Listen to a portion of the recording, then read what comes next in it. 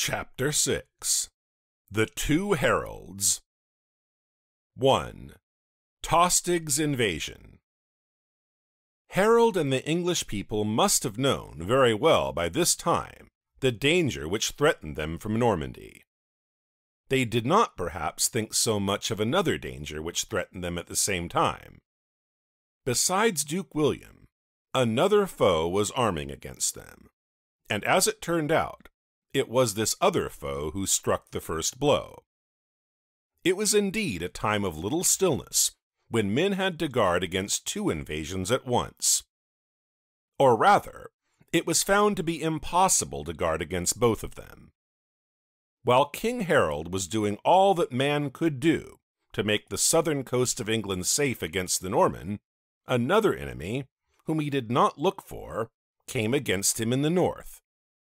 This was the famous King of the Northmen, Harold, son of Sigurd, called Hardrada, that is, Hard Reed, the stern in council. King Harold of Norway came before Duke William of Normandy, and yet King Harold of Norway was not the first to come. After all, it was the south of England which was first invaded, but it was by a much smaller enemy than by either the great king or the great duke. This was no other than the banished Earl Tostig. He seems to have been trying to get help anywhere to put him back in his earldom, even at the cost of a foreign conquest of England. Some say that he had been to Normandy to stir up Duke William, some that he had been to Norway to stir up King Harold. The accounts are not easy to put together, but it is certain that by May he had got together some ships from somewhere or other, and with them he came to White. He then plundered along the south coast, but by this time King Harold of England was getting ready his great fleet and army to withstand Duke William. So King Harold marched to the coast, and Tostig sailed away. He then sailed to Lindsey and plundered there. But the Earls Edwin and Morkere drove him away, and he found shelter in Scotland with King Malcolm. 2. Harold Hardrada. Harold of Norway was the most famous warrior of northern Europe. His youth had been passed in banishment, so he took service under the Eastern emperors, who now kept a Scandinavian guard called the Varangians. In that force he did many exploits, especially by helping in the war, when in 1038 the imperial general, George Maniakis, won back a large part of Sicily from the Saracens. It is even said that he waged war with the Saracens in Africa, and he then made the pilgrimage to Jerusalem, which he is said to have not done without fighting. And there is a stone at Venice, which was brought from Piraeus, the haven of Athens, on which is graven the name of Harold the Tall, and it has been thought that this records some exploits of Harold Hardrada there. And many strange tales are told of him, of his killing dragons and lions, carrying off princesses and the like. In short, he is one of the great heroes of northern romance. But there is no doubt that he came back to Scandinavia, that he got his kingdom of Norway, which had been held by his forefathers, and waged a long war with Sweyn of Denmark. Now at the time of Edward's death and our Harold's election, the North was at peace. The great warrior was perhaps tired of peace, and either of his own thought, or because he was stirred up by Tostig, he began to plan an expedition against England. Whether Tostig had stirred him up or not, it is certain that when he set out, Tostig joined him, bowed to him, and became his man, and helped him in his warfare against his own brother and his own country. 3. Preparations of Harold of England.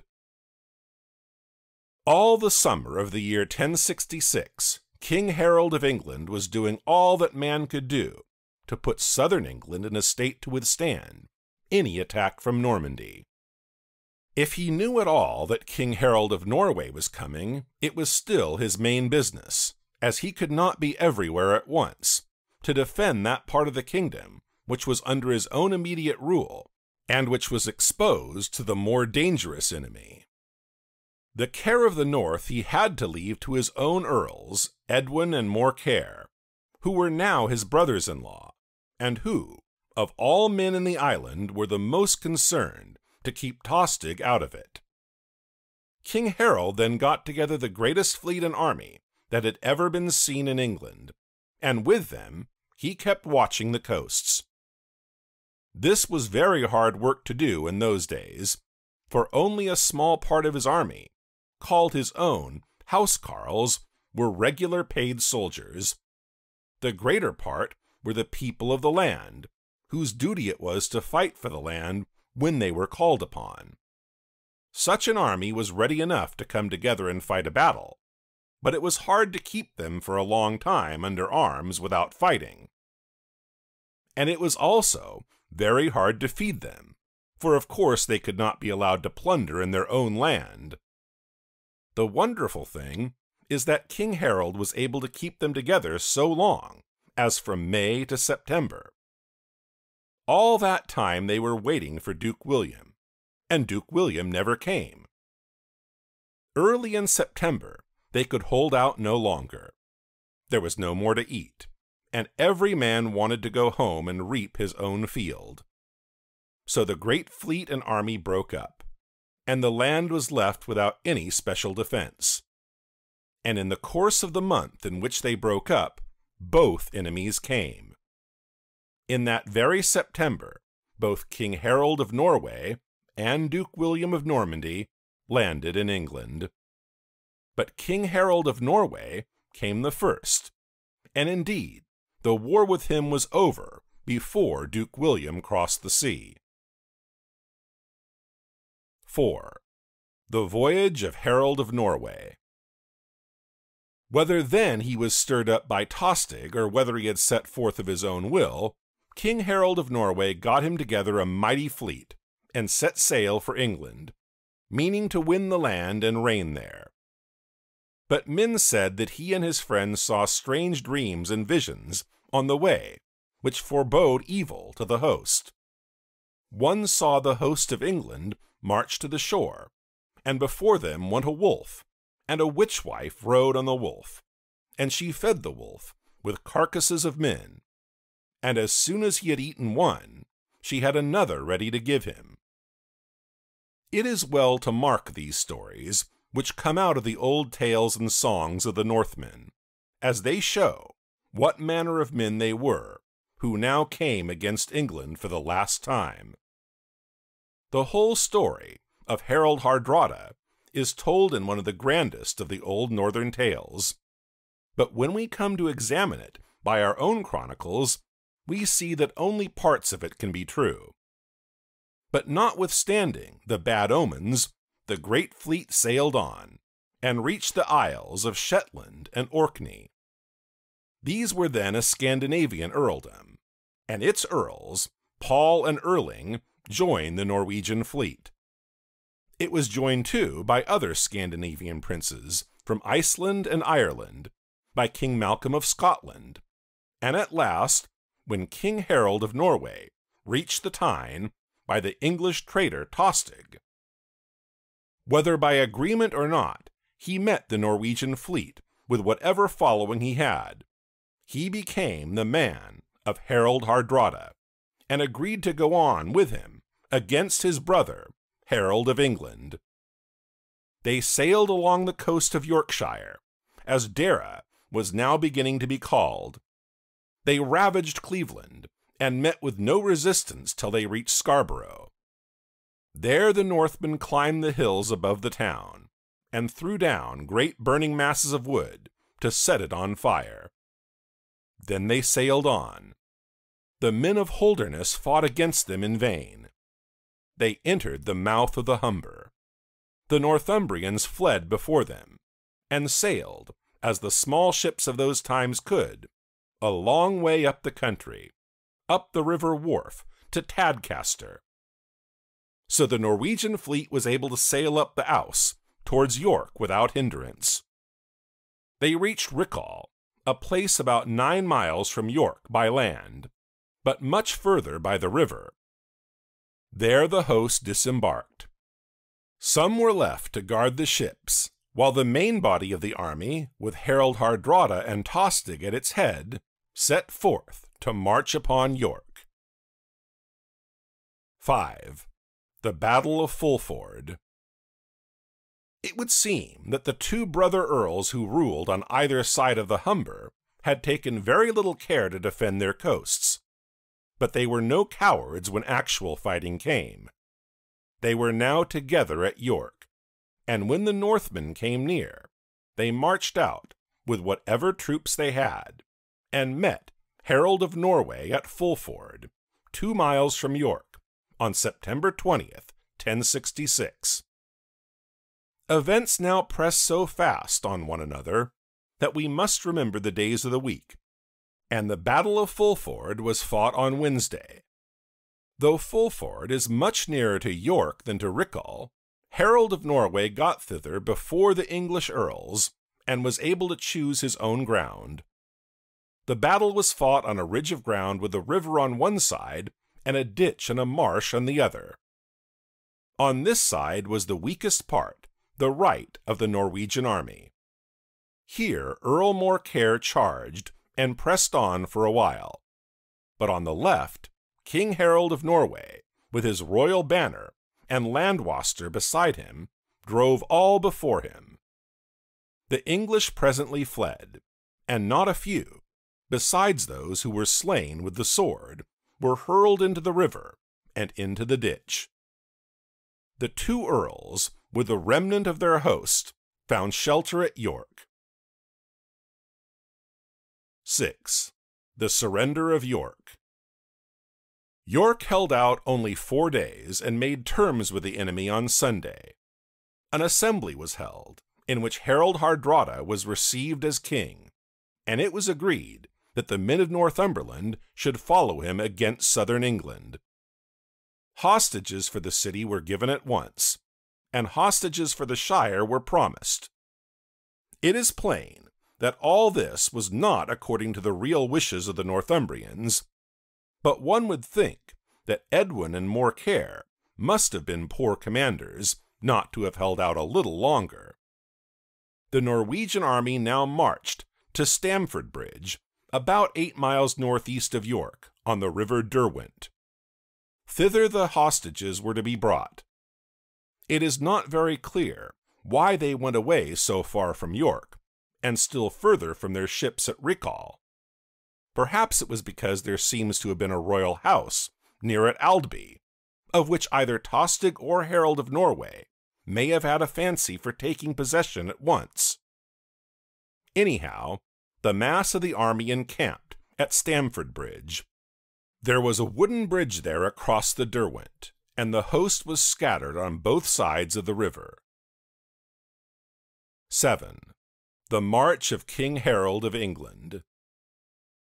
The men of York needed only to wait 1 day longer, and they would not have had to bow to Harold of Norway, for King Harold of England was on his march. That very Sunday, when they surrendered, he was in Yorkshire. On Monday morning, he was in York itself.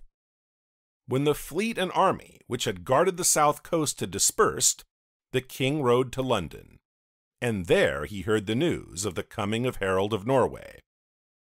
It is said that he was sick at the time, but he bore up as well as he could to get ready his army. And the story ran that King Edward appeared in the night to Abbot Athelcige of Ramsey, and bade him go to the king, and tell him to be of good cheer, and go forth and smite the enemies of England. Now this story proves something, for those who put it together could not have looked on Harold as a perjurer or usurper, or one undutiful to King Edward, as the Normans said he was.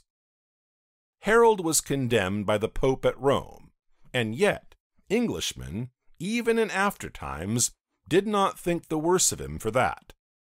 So a tale like this is worth telling. In any case, King Harold got ready his army and pressed on as fast as he could. When he left London, he could not have known of the Battle of Fulford, but he would hear the news on the way, and it would make him press on yet faster. On Sunday, September 29th, he reached Tadcaster and reviewed the fleet in the wharf. The next morning he reached York. The whole city received him gladly, but he passed on through the city at once to attack the enemy. The land between York and Stamford Bridge lies so that an army coming from York could get very near to Stamford Bridge without being seen. So we read that King Harold of England and his host came unawares on King Harold of Norway and his host. And then, on that same Monday, was fought the first of the two great battles of this year, the fight of Stamford Bridge. 8. The Battle of Stamford Bridge. The Norwegian story has a grand tale to tell of the battle, which may be read in many books, but it cannot be true. It must have been made many years after, for it describes the English army as made up chiefly of horsemen and archers, which were just the forces which an English army of the time had not. In after days, when Englishmen had taken to the Norman way of fighting, there were English archers and horsemen, and the story must have been written then. But in those days, Englishmen fought on foot. Those who rode to the field got down from their horses when the fighting began. The heavy-armed first hurled their javelins, and then they fought with their great axes, or sometimes with swords. The sword was the older weapon. The axe had come under Canute. The light-armed had javelins, slings, any weapons they could get. The bow was the rarest of all. But though we cannot believe the Norwegian story, we know something of the battle from our own chroniclers, and there are bits in one of our Latin writers, Henry of Huntingdon, which are plainly translated from an English song. And that song must have been made at the very time, for only a few days later, men had something else to think about, besides making songs about Stamford Bridge. In this way, we learn that the battle began on the right side of the Derwent, that nearest to York. The English army came unawares on the part of the northern men who were on that side, who were not in order nor fully armed. They were presently cut to pieces. But meanwhile, the main body on the other side had time to form under King Harold of Norway and Earl Tostig, and one valiant Northman kept the bridge against the whole English host. He cut down 40 men with his axe. One of the few archers in the English army shot an arrow at him in vain. At last a man went below the bridge and pierced him from below, through his harness. Then the English crossed, and the real battle began, the fight of the two heralds. The fight was long and fearful, between two armies equally brave, fighting in much the same way, and each led on by a great captain. But in the end, the English won a complete victory. Harold of Norway and Tostig were both killed in the battle, and the great mass of the Norwegian army was cut off. Tostig was known by a mark on his body, and was buried at York. And King Harold of England, who had marched into York from Tadcaster on the Monday morning, marched back again to York from Stamford Bridge on the same Monday evening, having overthrown the first of the two enemies who threatened him. So the hostages for all Yorkshire were never given to Harold of Norway. 9. The days after the battle. The Norwegian army had been cut off at Stamford Bridge, but the Norwegian fleet was still in the Ouse at Rickall. There were Olaf, the son of Harold of Norway, and the Earls of Orkney. King Harold of England offered them peace, so they came to York and gave hostages, and sware oaths that they would keep friendships towards England. Some days afterwards the feast of victory was kept at York. And while the king was at the board, a messenger came, who had ridden as fast as he could from the south, to say that the second enemy was come. Duke William of Normandy had landed in Sussex, and was harrying the land. He had indeed landed 3 days after the fight of Stamford Bridge, Thursday, September 28, 1066. We must now go back and see all that he had been doing since the crowning of King Harold of England.